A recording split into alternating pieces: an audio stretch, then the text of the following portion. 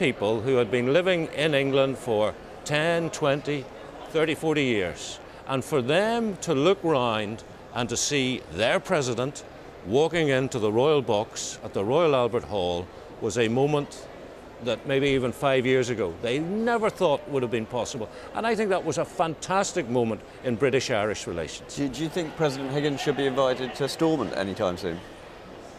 If there is a reason for it, I have no difficulty. I mean, once we get to being a mature democracy, I would have no difficulty with President Higgins coming up Prince of Wales Avenue with the Union flag and the Irish tricolour for that occasion. What does that mean, Mike? Once we become a mature democracy? I mean, it sounds like you're putting it on the long finger. How long is the finger? We're certainly not where I think we need to be. And So at the minute you wouldn't support his invitation to Stormont? Well, why would he be coming to Stormont? I'm not saying no. But well, I suppose it's a reciprocal There's a certain amount of visit. speculation that there may be an invitation. I don't know if you've heard anything about that speculation. Well, you'll know more than I do. Yeah, well, I mean, there obviously are discussions taking place, and I would obviously very much support President Higgins coming to Belfast and coming to... Even though he beat you in that election? Well, I'm a huge fan of his. Okay, let's go to Dublin. I think he's been a tremendous president. Okay, let's park that conversation and cross straight over to Dublin and see what is happening there. This is Eamon Gilmore. We're looking at live pictures of Eamon Gilmore there, the leader of the Labour Party. Let's hear what he has to say. You might have to simultaneously translate, right?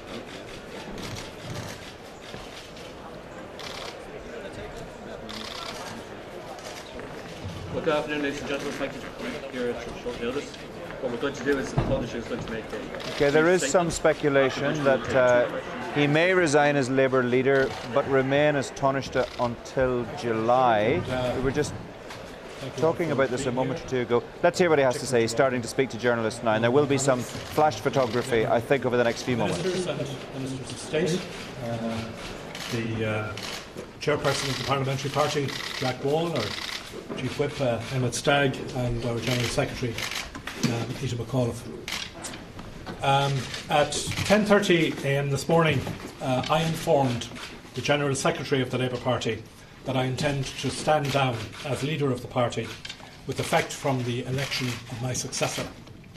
I have asked that the Executive Board of the party immediately make arrangements for the election of a new leader of the Labour Party before the end of this Dáil term. I have had the honour and privilege to lead the Labour Party for 7 years. In 2011, following our most successful ever general election, I asked the party to take on the responsibility of government during the worst economic crisis in the history of the state. I did so because I believed then, as I do now, that as citizens and as a party, we had a duty to put the country first. To address the crisis, to get out of the bailout, to reverse the loss of employment, to get the economy to recover, and to do so in as fair and just a manner as humanly possible.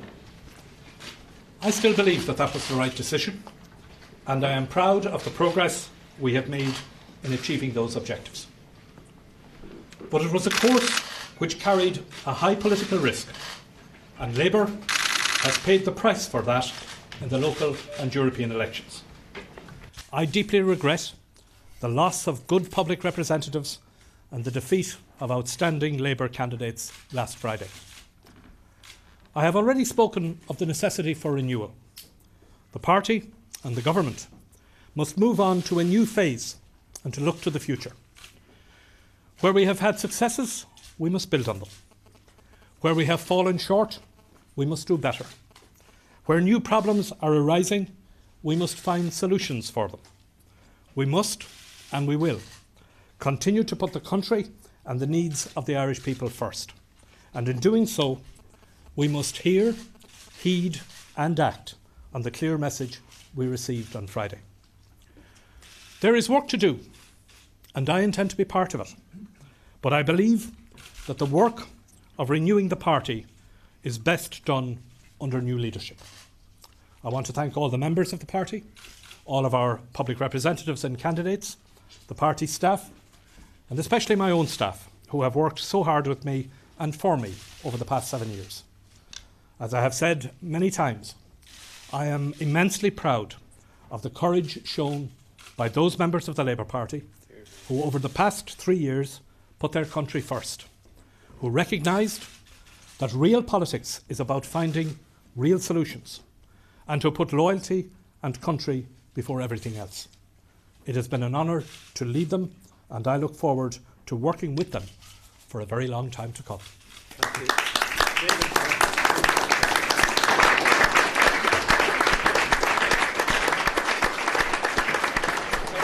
So there you have it, Eamon Gilmore resigning as leader of the Labour Party after 7 years in charge. There will now be an election for his successor. He says that the party has paid a high price for its involvement in the bailout. He deeply regrets the loss of good public representatives. He says the party needs a new phase. It needs to look to the future. That needs to be done under new leadership.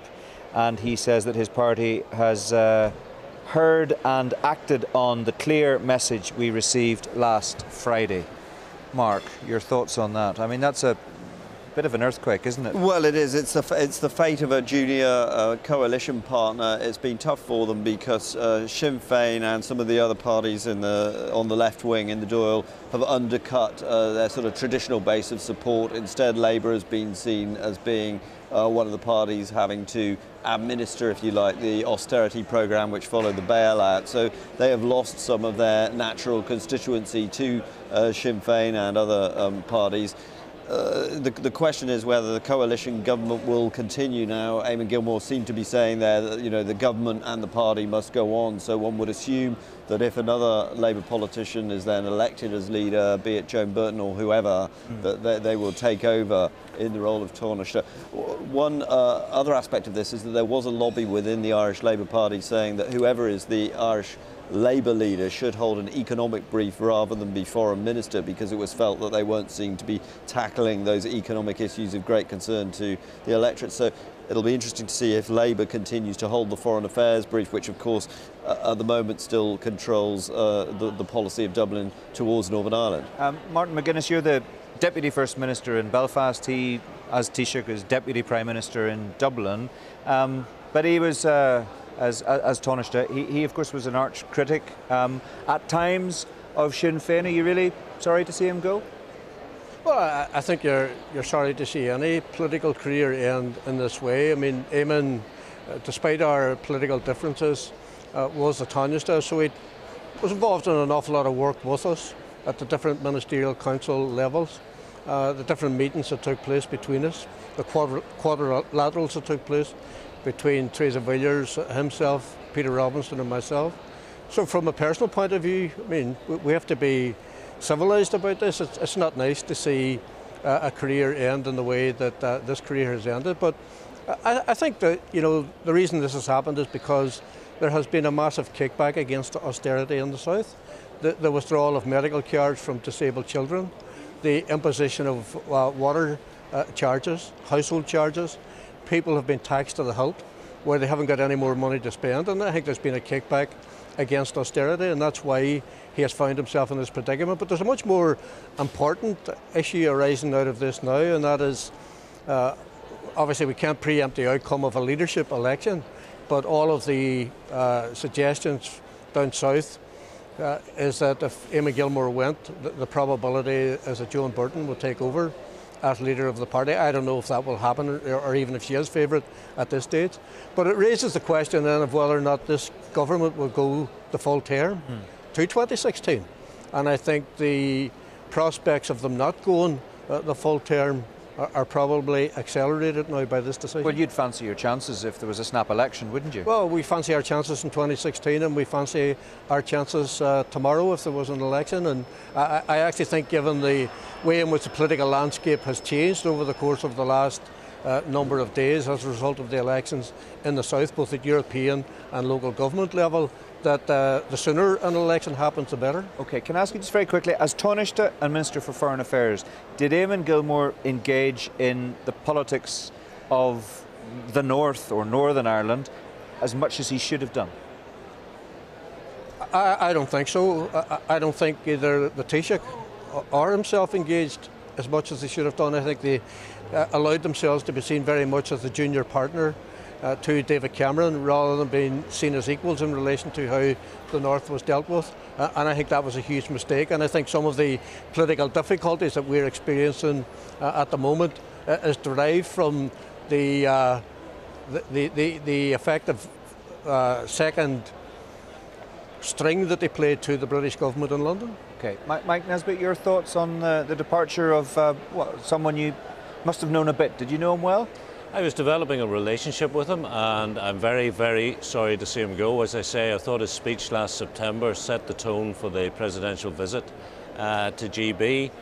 In the discussions that I did have with him about the issues, political issues here in Northern Ireland, I found him to be knowledgeable and to be understanding and sympathetic to the unionist cause, and to the fact that what we need to do is ensure that everything we do is fair. Not fair for unionists, but fair for everybody, and on occasions we're coming up a little bit short of the mark, but then all governments do. Okay, let's hear from my colleague Shane Harrison, who's in Dublin, and he joins us now. Shane, certainly politics moving on apace this afternoon in Dublin. Is there any huge surprise that Eamon Gilmore has fallen on his sword? I have to say there is a bit of surprise, yes, because as recently as the weekend he was saying that he had no intention of resigning. But since then, and particularly today, a number of Labour backbenchers, people of a younger generation than the Labour cabinet ministers at the moment, have been making it perfectly clear that they had very little confidence in him, and indeed in some of their cabinet members. So this could well be a generational thing.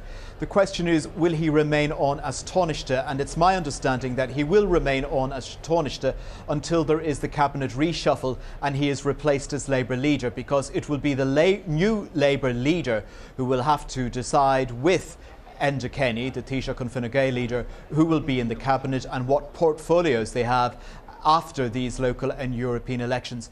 And that could well take some time, because the Labour Party rules, as I understand it, mean that there are 45 days before nominations for a new leader close. But if it's the case that there's an agreed leader, then things will change, and we could move into a cabinet reshuffle an awful lot more quickly.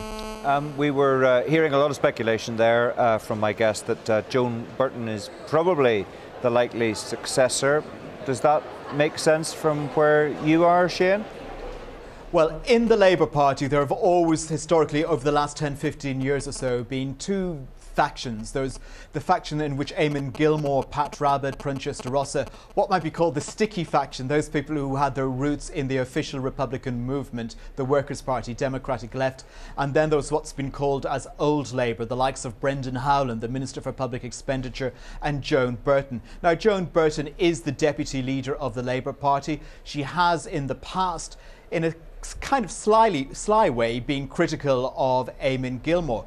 But she's in her 60s as well, and the young generation may well want to go for somebody who is a little bit younger. They will certainly be looking for more cabinet replacements. I would say that she would probably start off as the favourite, but whether she remains as the favourite is another question.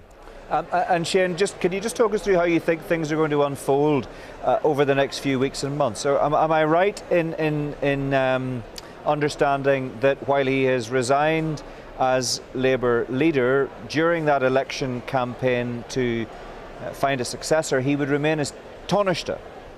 Yeah, that's my understanding of what's going to happen. The Labour Party rules, as I said, allow for 45 days for nominations for a new leader before they're closed. Now, if it so happens and emerges that it's quite clear there is an agreed candidate, and at this stage that would appear to be unlikely, but if that is the case, then they may well have the cabinet reshuffle an awful lot quicker, because the new Labour leader is going to have to get together with Enda Kenny and decide on the cabinet reshuffle and whether or not there's going to be a change, for example, in government policies. There has been talk about whether or not that this could well hasten a general election, given the stability and the fact that Labour is going to be an awful lot more needy, because €2 billion at the current estimate are going to have to be taken out of the economy in terms of tax rises and public spending cuts in the next budget. The government says that will be the last of austerity.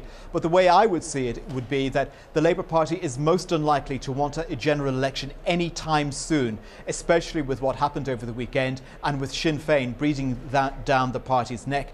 And the party will know from the lessons from the SDLP that once Sinn Féin gets into particular territories, it's very, very difficult to remove the party from them. And large swathes of Dublin, particularly the more poor, the more deprived, the working class areas, they have gone en masse in these local and European elections over to Sinn Féin. And it's very difficult to see Sinn Féin giving up that territory easily.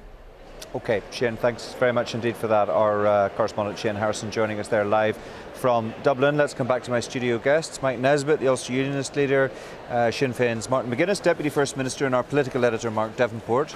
I feel very left out. You've been passing a phone around there and smiling. You want to let me in on the secret?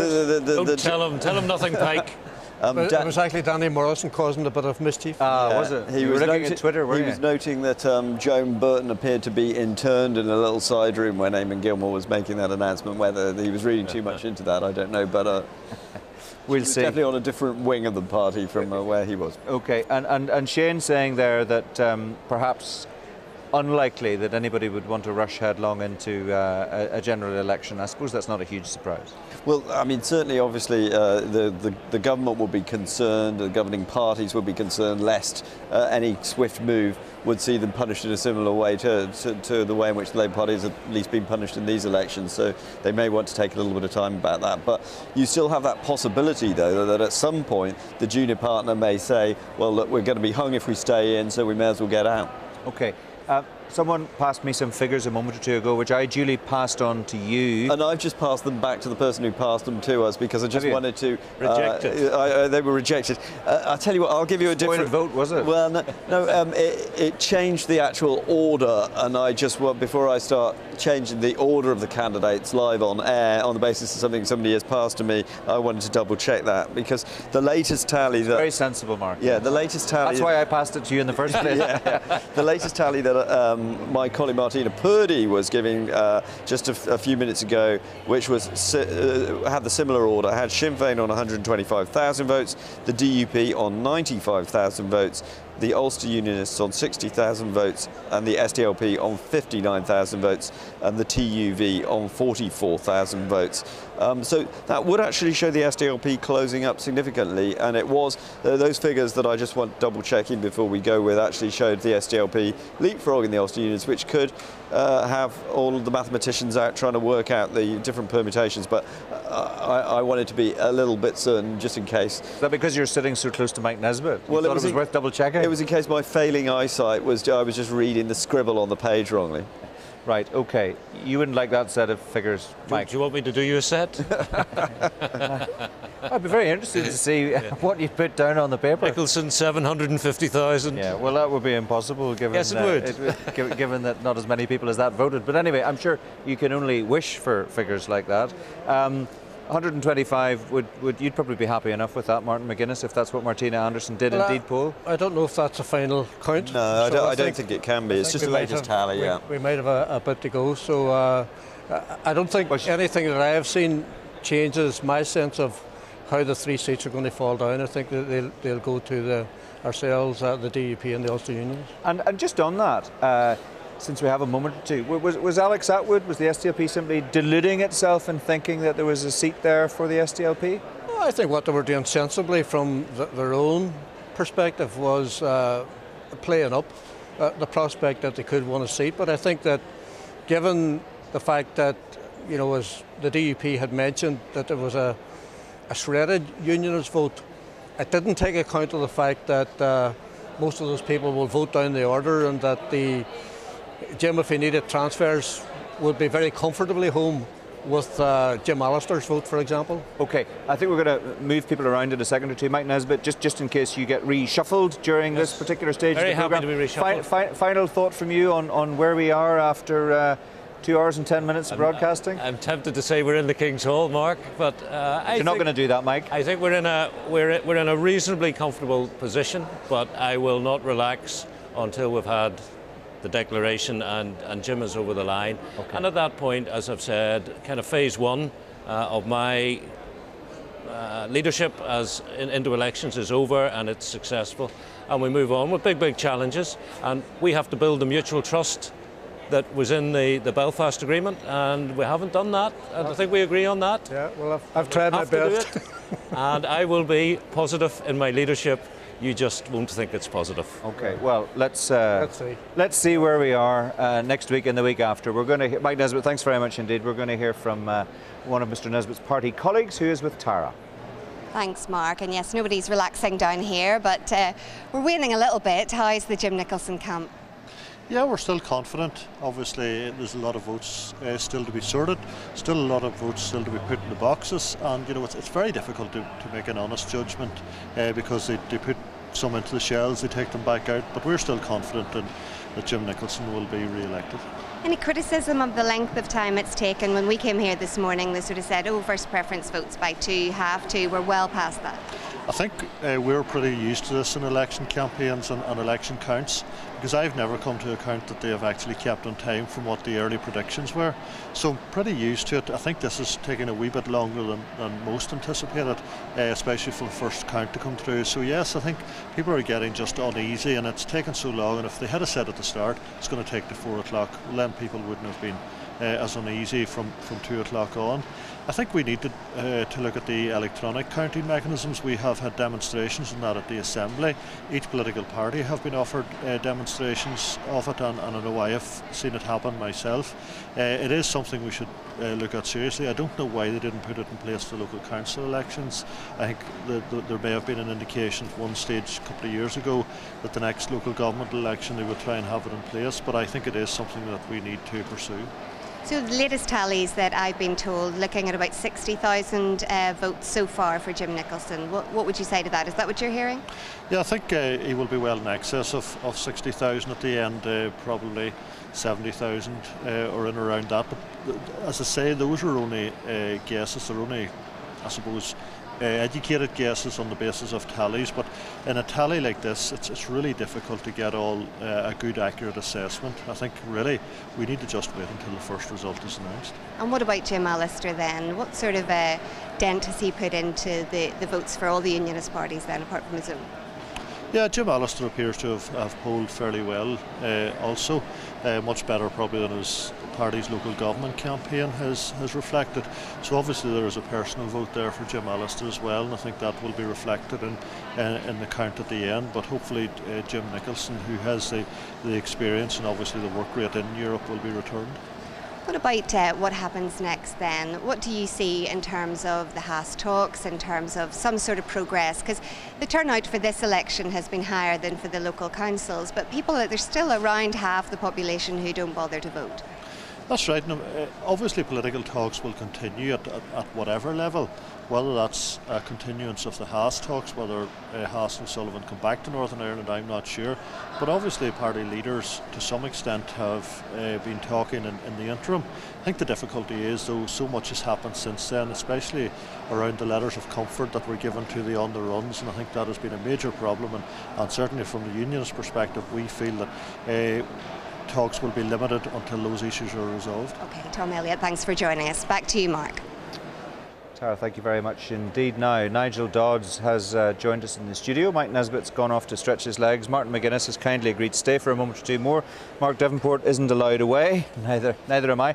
One interesting thing just before we go, we were talking there about whether or not it would be appropriate for President Higgins to receive an invitation to Stormont, and Mike Nesbitt said when we're a mature, functioning democracy, maybe, but he doesn't think we're there yet. I just got a tweet from Professor John Brewer at Queen's University who says, just to let you know, President Higgins is coming to Belfast to an event at Queen's University in October, which I'm organising. So there you go. I mean, President Higgins does visit here, but obviously I think the reason why the Stormont one will be of interest is because of all the protocol, and you can remember those headlines in relation to the Haas talks about which flag should fly over the building and so on.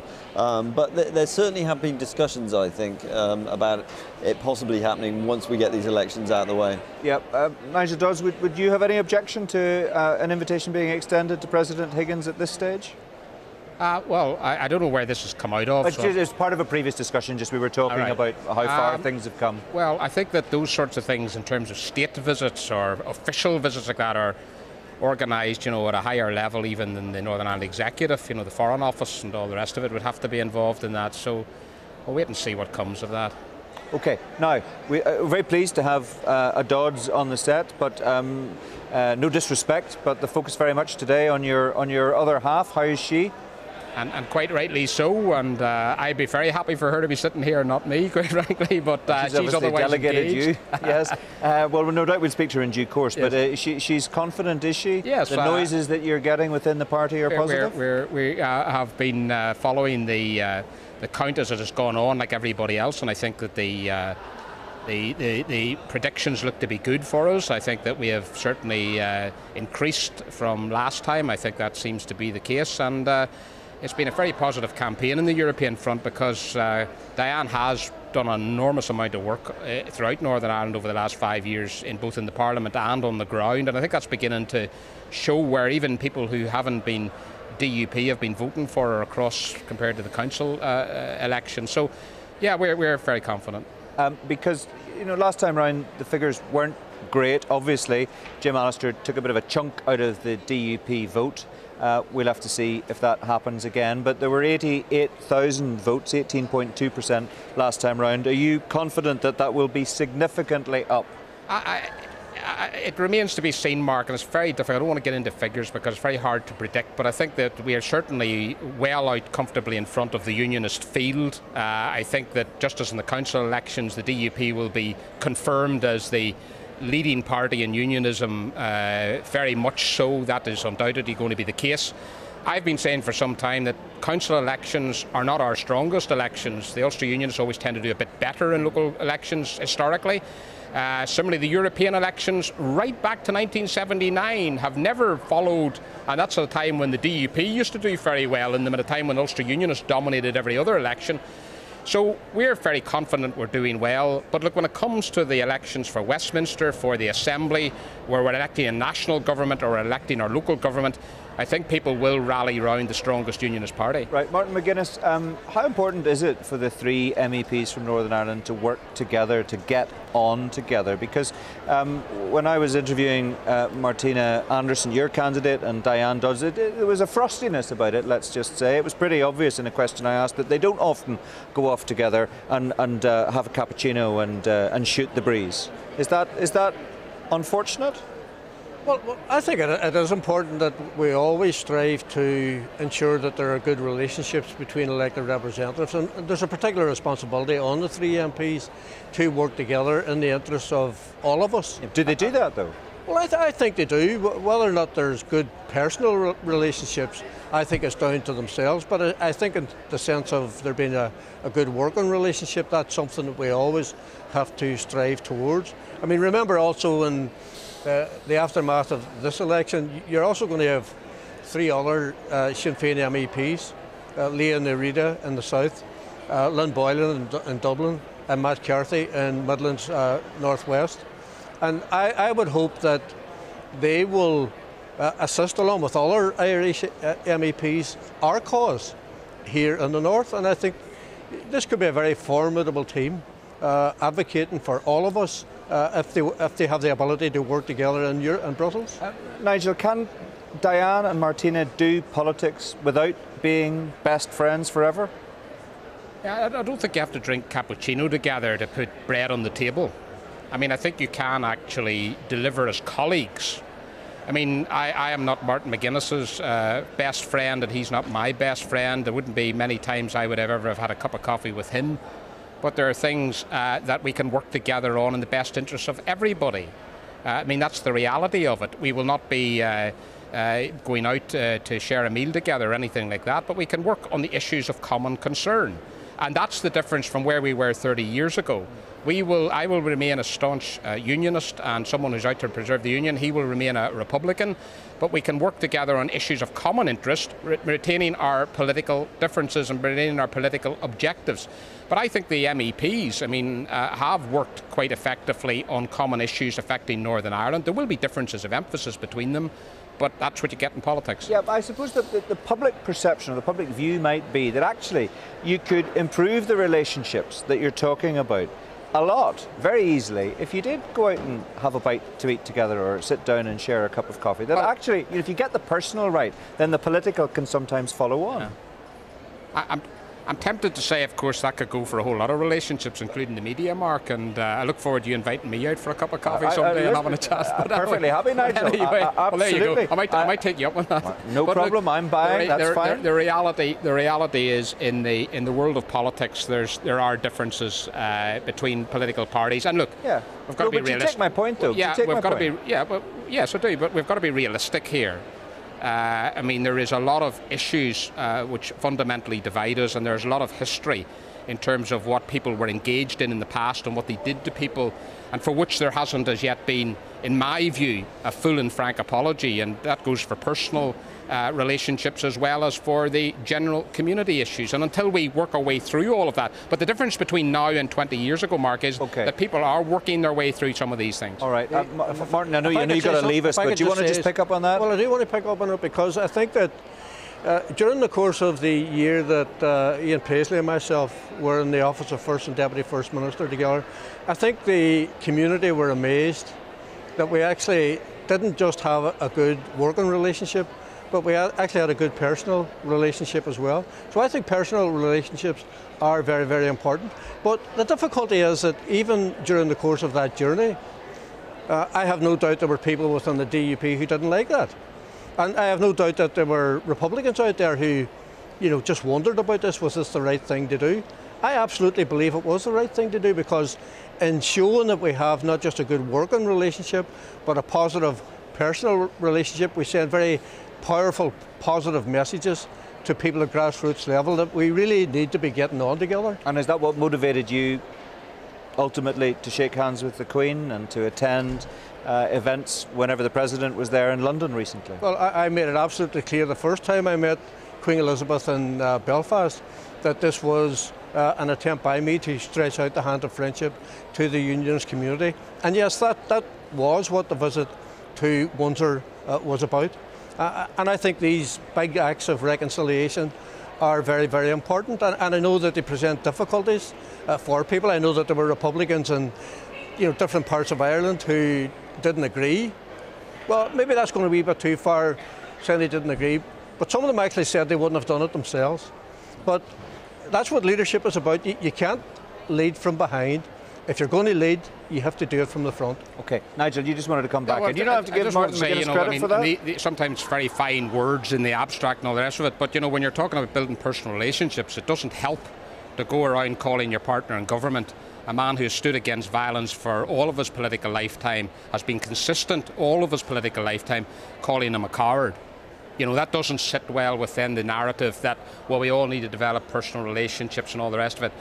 The actions and the words in the day-to-day political sphere need to match up to some of the sort of more gentler talk that we hear sometimes. Yes, but the encounter with the Queen wasn't just words, that was an action. The encounter with the Queen, between Martin McGuinness and the Queen, those weren't just fine words, those were actions. No, but I'm saying then in terms of the relationships, Martin McGuinness was talking there about the relationship with Ian Paisley.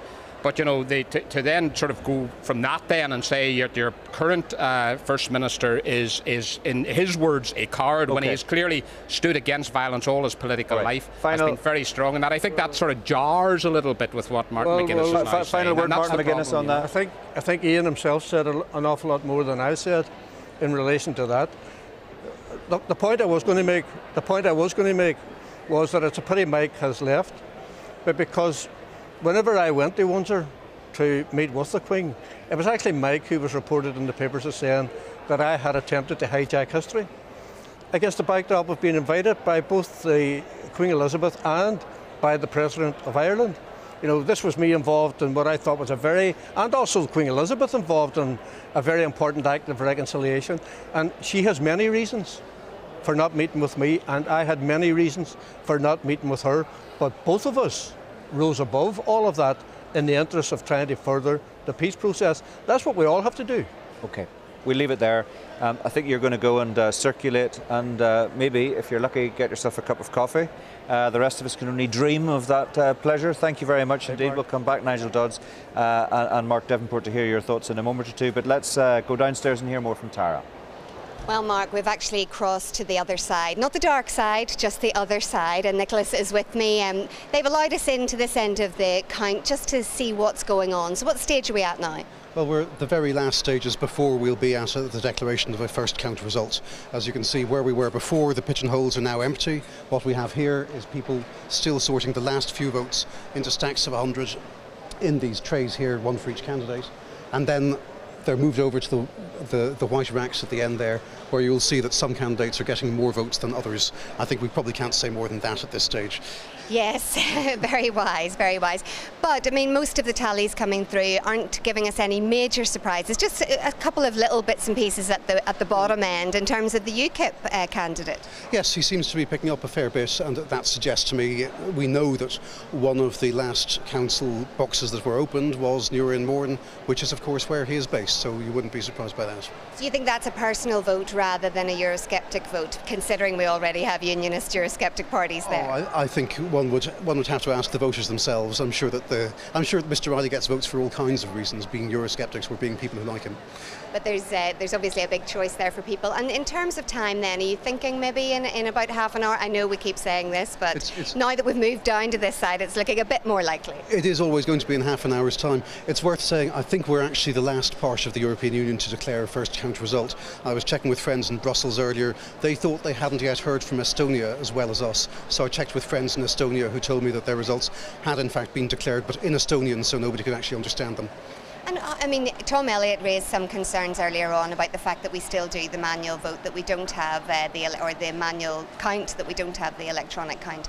Do you think that's something? What's the picture like in the rest of Europe? In Belgium, we do have an electronic voting system, but it's basically your vote is encoded onto a computer card rather than being done by pushing a button or anything. I must say, for myself, aesthetically and operationally, I think you can't really beat a piece of paper which somebody physically makes a mark on. I think that's a very satisfactory way to conduct an election. It's possible it could be done a bit quicker. But potential for mistakes, whereas in theory you wouldn't have that with the computer system. Yes, but the point is that with a piece of paper you always have an independent thing that verifies whether the choice has actually been made according to the way the voter likes. With computers there's always problems about hacking. Okay, and in terms of the overall picture then, the parties, some happy, some not quite so happy? I think most people are going to come away from this with something to celebrate. I have a question in my mind about the SDLP, whether the vote is going to be up a bit or down a bit.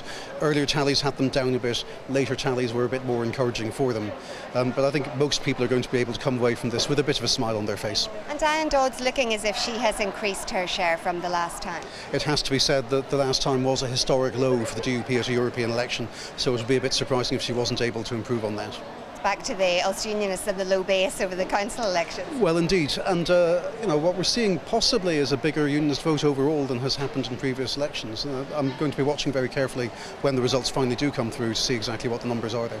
And talking to Mark Durkin earlier on as well about this perhaps a disappearance, if you like, of some of the middle-class Catholic vote. They just don't seem to be coming out for the SDLP and perhaps don't feel the desire to vote for Sinn Féin at this stage. Yeah, the cliche always was that there's a lot of middle-class Protestants who are not voting either, and I think what we're seeing is a desectarianisation perhaps of the non-voting tendency among the public. But of course the NI21, the panacea they were offering for all those lost voters, it didn't come to fruition. I do wonder whether the very public troubles that NI21 had on the eve of polling, whether that to an extent put off voters who might otherwise have been tempted to vote for them or for one of the other centre ground parties. The answer, of course, we will never know, Nicholas. No, we won't. No. Thanks very much for now. Back to you, Mark. Thank you, Tara. Now let's take a look at some people getting sustenance. David Simpson, William McRae and Lord Morrow are tucking into some King's Hall fare. I'm not quite sure what that is, but it looks very appetising, I have to say. Margaret Ritchie wants to know if she can have share. Where did you get that, boys? There's Carol McKillen having a chat to, is that Jerry Kelly? Jerry Kelly, yes. Looking at a small monitor, not eating. According to some people on Twitter, I have done nothing but mention coffee all afternoon. So I've been hinting very strongly. The hint hasn't been taken, though, has it? No, it hasn't been. No sign of any coffee. Plenty of BBC people up here with their arms the one length. Not one of them would come near with a cup of coffee. Can we return to the matter of the piece of paper that I had and then dispensed with? We should just say hello to Alban McGuinness first of all. He's replaced Martin McGuinness. Nice to see you, Alban. But he'll want us to talk about this piece of he? paper. Okay, right. He's actually got another piece of paper which brings the story along a bit further, but the reason that I was looking for that to be double checked was that it changed the order, because it showed, hey presto, with Alban McGuinness appearing here, the SDLP actually edging ahead of Jim Nicholson in the running order. It had Sinn Féin very firmly out in front, the DUP in second place, and then the SDLP edging ahead. Now, obviously, that's good news for the SDLP, but they were only marginally ahead, and I still feel that there's more unionist votes there in terms of transfers that will probably bring Jim Nicholson home. And I'm also told that some of these tallies were based on votes counted prior to North Down, which is obviously a predominantly unionist area with fairly strong Ulster unionist support being counted. So it could well be that geographically the UUP will mount a comeback, but at least it's better news for the SDLP if they are in contention for at least a bit of the race. Yes, so that's, I presume, in the first instance, Alban McGuinness, you would welcome that. Oh, well, naturally, but doing a percentage of the poll there, we were on 14.3%, which is higher than the local government percentage, which is very, very encouraging. It's down significantly on 2009, 16.2. Well, let me say, in the context of this poll and in the context of the local government election, we are actually marginally ahead, and being marginally ahead of Jim Nicholson at this point is a very good omen. Yes, except that we need to be very clear to help people understand at home that that doesn't necessarily mean that if your candidate nudges ahead of Jim Nicholson that he will win the seat, because it could very well, it will come down to transfers. It will, and when we saw what happened last time round, and there were only 4,000 votes between you and Jim Nicholson the last time round, he was slightly ahead. The transfers that came in from Jim Allister carried him home way ahead of where you were. But if the situation is reversed, where Jim Nicholson is actually 4,000 votes behind Alex Atwood, it certainly gives the SDLP an advantage. And if you consider that... But you won't pick up any transfers, that's well, we the problem. will pick up transfers. You'll not pick up so many. Well, there's 40,000 between the Greens and the Alliance Party.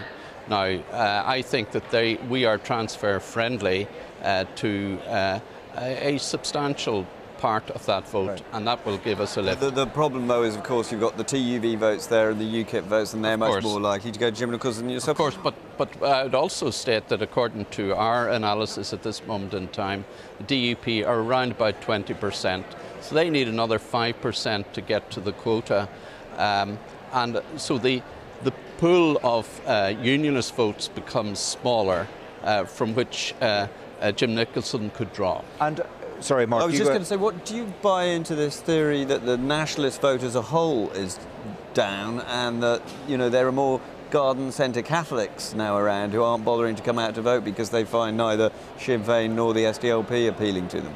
Well, whether they're garden centre Catholics or not, according to Nicholas White, the vote has reduced slightly, and I think that is a difficulty, obviously, for ourselves to try. What about the fact that, and we touched on this, and I think it was Saturday's programme, where you engaged in a bit of verbal fisticuffs, let's just say, with Jerry Adams, who said that he was perfectly happy to stand over his dislike publicly of Sinn Féin voters transferring to the SDLP because he had no confidence in the SDLP. You took great umbrage at that, and you said it was an outrageous thing for him to say.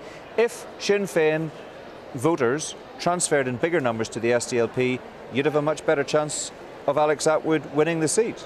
Yes. Isn't that the fact? Well, to this extent, if Sinn Féin are just getting the quota, then there's nothing for them to transfer. But if Sinn Féin exceed the quota, and I'm not certain they will, but say they exceed the quota by 1 or 2%, and those votes do not go to the SDLP, it puts us at a greater disadvantage. Nigel Dodds, what do you make of those figures? I mean, I think, Mark, I'm right in saying that that piece of paper that you were given had the DUP on about 90, isn't that right? 90,000? Yeah, and 95,000, I think, although actually Alban has got a slightly later tally that puts Diane Dodds on about 96,000 on what, sorry, 96? 96,000 in comparison to Martina Anderson on 137,000, so... OK, so that would be up a bit. Up a bit on 88 from 5 years ago. Is that enough to bring a smile to your face, or yeah, really? Well, I mean, of course, this is still with, I don't know. I mean, I think there's still a fair number of votes to work its way through the system. Yeah, so our figure will go up higher than. In fact, everybody's will go up. Yeah. Go if up North a bit. Down is yet to be counted. Yeah, North Down and all the rest of it. So so we expect our numbers to be up considerably. I think this is a much more comfortable European election for us than the previous one, obviously. Because remember, Diane was a new candidate at that stage, up against an incumbent MEP in Jim Allister, so it was a tougher fight. But I think that this election will show that, look, for all of the difficulties and challenges that are out there, the DUP is comfortably the lead unionist party, and the final outcome in terms of the figures will bear a bit of analysis once we have all of this. But one of the issues that has come through is two things that have struck me about the elections overall is much, much higher turnout in Northern Ireland for elections than the situation across the water, where Scotland and Wales are sitting in below 35% turnout, where the average for the UK is 43%, the average for the EU is 43%, Northern Ireland's sitting at almost 52%. Yeah, so I think the Czech Republic was about 20%. Yeah, I mean, in terms of all of this narrative that goes on about this, terrible turnout, I would love to see it much higher than 52%. But we're actually one of the best areas, one of the best regions in the entire EU. Yeah. And that doesn't say much for politics, though, Nigel, does it? No. Really? You know, I mean, if people really cared about politics, they would want to vote. And by the way, that's only 52% of the people who are registered to vote. That's right. And I mean, I am sometimes struck by the fact that even in the elections to the US presidency, and what could be more important than who is the president of the United States, over 40% of the people in America don't actually vote. And so, there is an issue here about a lot of people do not engage in politics and all the rest of it. The only point I'm making here is that when it comes to Northern Ireland, we are a lot better in terms of turnout than other regions of the UK, indeed most of Europe, and the Irish Republic. Yes, although we shouldn't get carried away, because last time around it was 43%. Yeah. And of course the periods of our highest ever turnout, if one takes, the Fermanagh South Tyrone elections of old, were coincidental with some of the worst periods of the Troubles. Yes, that's and so right. Would you like an apathetic peace, or would you like an active There is a war? sense in which some people don't feel as motivated if it's not as intensely passionate in terms of the politics and the whole context that's going on. And quite often they were turning out to vote against the other side as rather opposed than for somebody. the other point I was going to make more generally about the political turnout this time is that undoubtedly, and this again we'll have to wait till we get all the results and do the analysis, but it does seem to me clear that the gap between the unionist turnout and the nationalist turnout has increased. There is a greater differential now between unionists overall and nationalists overall, and that is bucking a trend that has been evident, in recent times. And what you're seeing now is more unionists turning out compared to what we had previously. And I mean, I think somebody said the gap in terms of local government had increased, had almost doubled in terms of unionists to nationalists. So I think that there is something going on here which is quite positive in terms of unionism. And I think it's something that we'll certainly be looking at, more people engaging on the unionist side, and that's a positive thing from our perspective. And obviously the challenge for everybody, but on the national side for the SDLP, is obviously how to engage more people to vote in terms of future elections. Yeah, Alban, how do you feel about the whole turnout issue? Because there are those, of course, who would say to you that the established parties have a vested interest in people not turning out in huge numbers. Because if we had 100% turnout, the picture could look very, very different. People who are passionate about the DUP and passionate about your brand of politics are likely to already come out to vote. It's the people who say a plague on all your houses, who might be somewhere in and around the middle, but they're the ones who are not turning out to vote. But yes, and I think you're right. I think that people in the middle, as it were, are saying, look, we're fed up with politics, we're fed up with the indecision and how do you engage them? Well, you've got to say, well, if you don't vote, you're actually, this is actually a self-fulfilling prophecy, because you end up with the same people who are causing the paralysis in government. So we have to persuade people that it is a positive thing to come out and vote in order to change politics. Do you subscribe to the view that if you don't vote, you don't have the right to an opinion? Oh, no, I don't subscribe to that, but I think that it's very important to encourage... Some people do. Well, I think that would be fatal for a politician to adopt that particular point of view. I think people are entitled to an opinion, and I think people are entitled not to vote if they don't want to vote. Because some countries, of course, do have compulsory voting. They do, and it is fairly well complied with as well. Mm-hmm. And so why shouldn't we? Would you think that would be a good idea? Well, I would think an increase in turnout would be a good idea. Whether you should compel people to vote or not, that would deserve a very lengthy debate, right. I think. The other alternative, Nigel Dodds, is to give everyone a free lottery ticket on their way out of the polling stations, of course. That's right. Well, as opposed to the threat of a fine if they don't vote, Sticks or carrots? Yeah, I mean, having said that, I have noted that there was one noted political commentator in this election who said that he was quite deliberately making the decision not to vote. And he took that as a choice, and you've got to respect. Well, that's Alex Kane, isn't it? Yes, Alex Kane. So, some people might say to him now, well, any future articles you write about the political process, I've said it to him. I've said he's not entitled to an opinion anymore. Slightly different. No, I take the view that people are entitled to opinion, no matter if they vote or not. Just in the same way, if you've never been in hospital, you're still entitled to a view in the National Health Service because it might affect you someday. But the point about it is that I don't believe in compulsory voting, for the simple reason that in a free democracy where everybody's an equal citizen, people should be free to vote or not vote. They shouldn't be compelled in terms of voting if they don't wish to vote. Okay, all right. Thank you very much. Interesting discussion. And by the way, if you want to contribute to the debate on Twitter, Mark and I are checking our Twitter feeds as we go. He's at Mark Devonport, I'm at Mark Carruthers7. Some of you are tweeting interesting little messages. Still, by the way, in case you're following that discussion, no sign of the coffee, but we live in hope. I think they prefer the coffee. Coffee's Look, arrived. floor manager has the coffee, and Peter will bring the coffee on as I hand over to Tara on the count floor. Yes, you enjoy that coffee, well deserved. And with me is another one of the candidates, Anna Lowe. Anna, what sort of vote are you looking at? What are you hearing? What are your tallies telling you? Well, we're quite hopeful that we will get the best results for European elections in recent times for the party. So we're quite pleased about the results. What sort of estimate are you putting on at the minute? What sort of percentage? So far we are between 7 and 8. So it fluctuates, as you know, as the badge comes onto the table. So yeah, we're looking good. We're very pleased about the results so far. On the back of local election results recently. So, I mean, we now have representatives on 7 of the 11 super councils. So certainly we will build on that, and we want to build a shared future for everyone here in Northern Ireland. How do you think the campaign went for you? It's very, very tiring, and to be honest, you do a full day's job in Stormont with legislation, with committee work, and then out knocking on doors. And I am just getting ready for lying in bed for a little bit next morning. Well, probably not, because tomorrow we're back to Stormont sharp.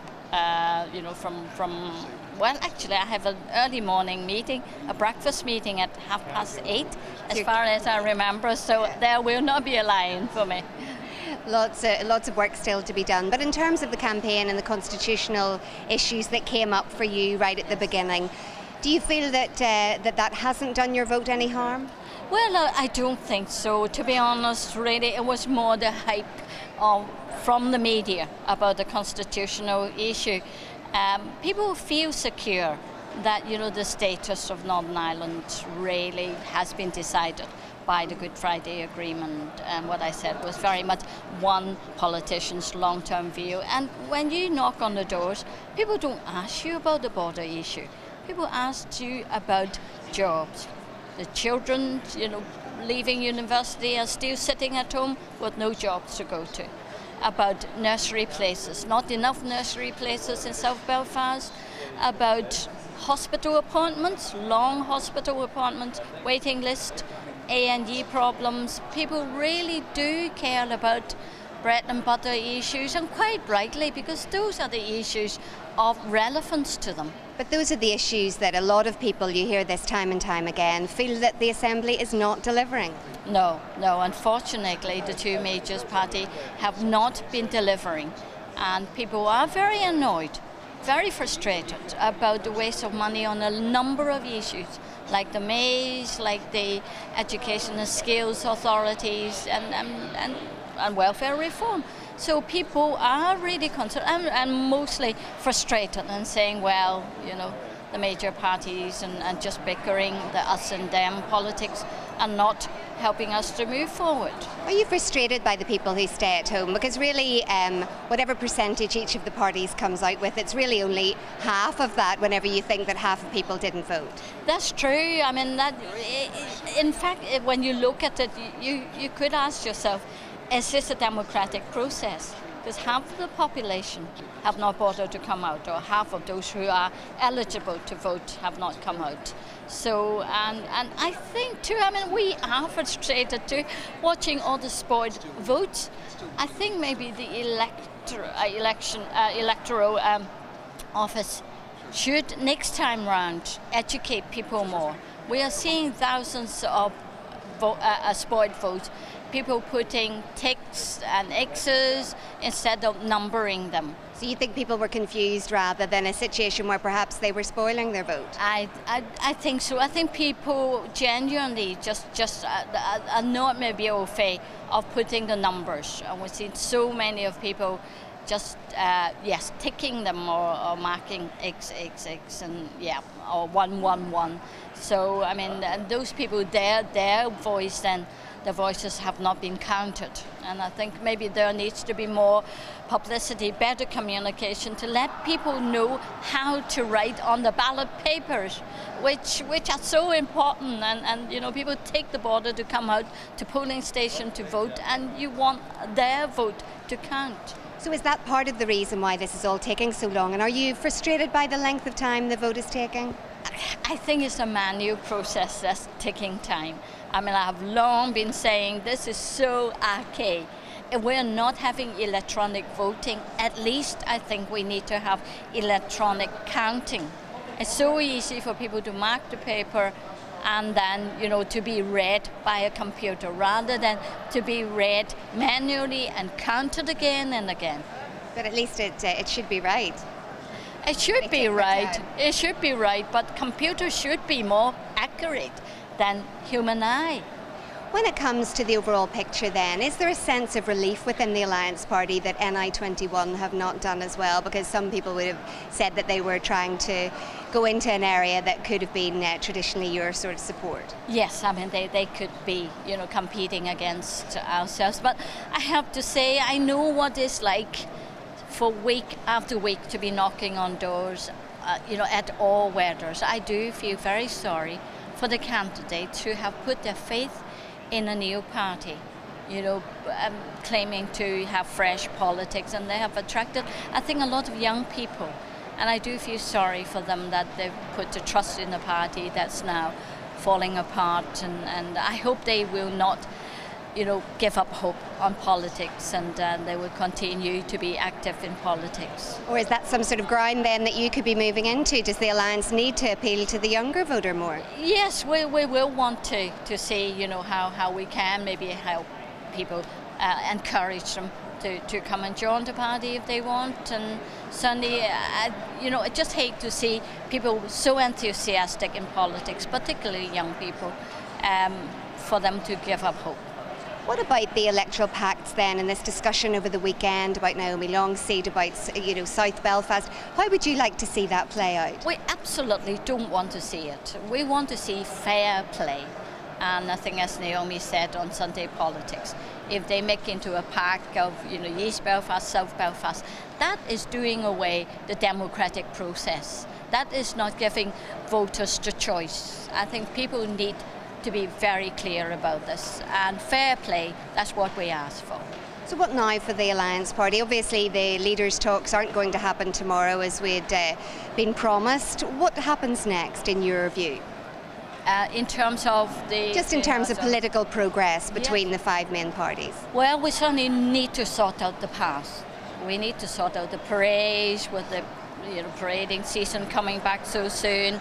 We don't want another summer of rioting and discontent. And I think, all those issues need to be resolved and need to be resolved very quickly. But is there any likelihood of that, given the massive impetus that went into the Haas talks before Christmas? I think people need to put their hearts and minds into it. I think, what stopped it, the progress in the last few weeks certainly must have been the election. So, between now and the next election, hopefully the politicians will redouble their effort and try to sort this out within the next, few months and get it over the line. That, with the elections coming back again next spring, summer, then, we can put all that away. Anna Lowe, thanks very much indeed for joining us. Back to you, Mark.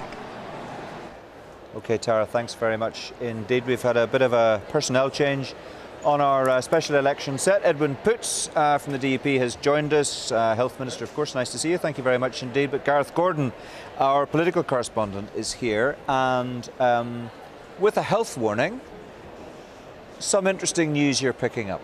Yes, well, I mean, obviously, as you know anyway, Martina Anderson of Sinn Féin is going to top the poll. Everybody feels that then Diane Dodds comes in second. She's safe as well. Both of those women safe. Then it gets really, really interesting. I've been told by multiple sources, including the Alliance leader David Ford, that it's a pretty tight squeeze then for the third seat, and that's between Jim Nicholson and Jim Allister, the former DUP MEP, leader of the TUV, who's done extremely well. Jim Nicholson's result, I'm told, has not replicated the decent result that the Ulster Unionist Party had in the council elections, and certainly there are quite a number of worried UUP people in the body of the hall.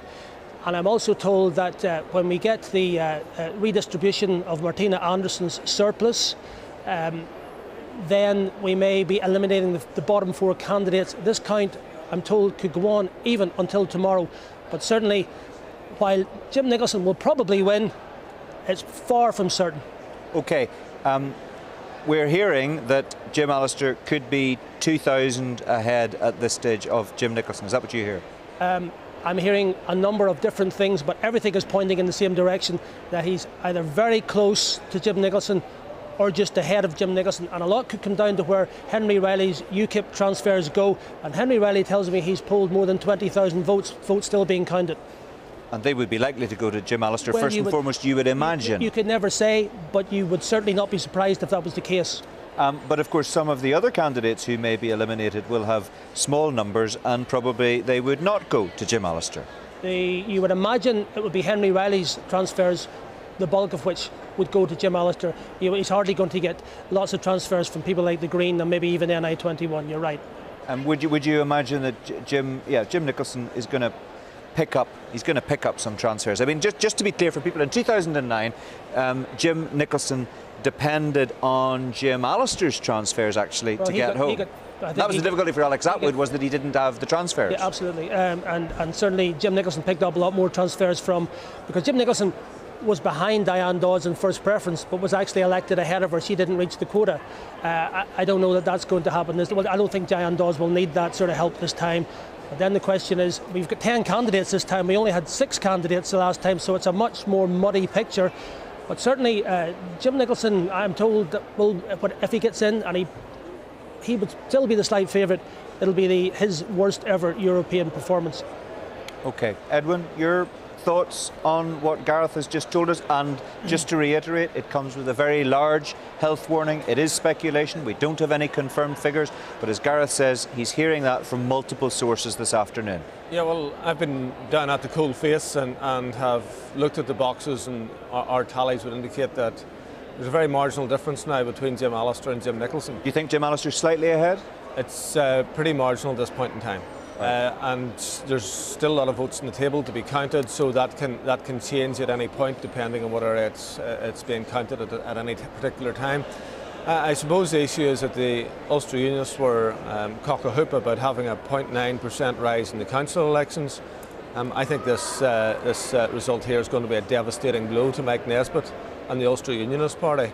This is a very, very poor result on their part. As Garth indicated, it's their worst ever European election result. My hunch is that Jim Nicholson will limp across the line very late in the actual count. But it is a very, very poor turnout for them. But that would be good news for you, because the last thing you want, surely, is Jim Allister to take the seat. Your arch critic, the DUP's nemesis. Well, and he's going to claim this is whether he wins the seat or doesn't win the seat. If he comes close, if he runs Jim Allister as close, Jim Nicholson as close as we think he might have done, he's going to be crowing about that with justification. Well, it's interesting that he's taking the votes from the Ulster Unionist Party as opposed to the DUP. And I think that's something that Mike Nesbitt's going to have to look at. Because he took 87,000 votes from you last time.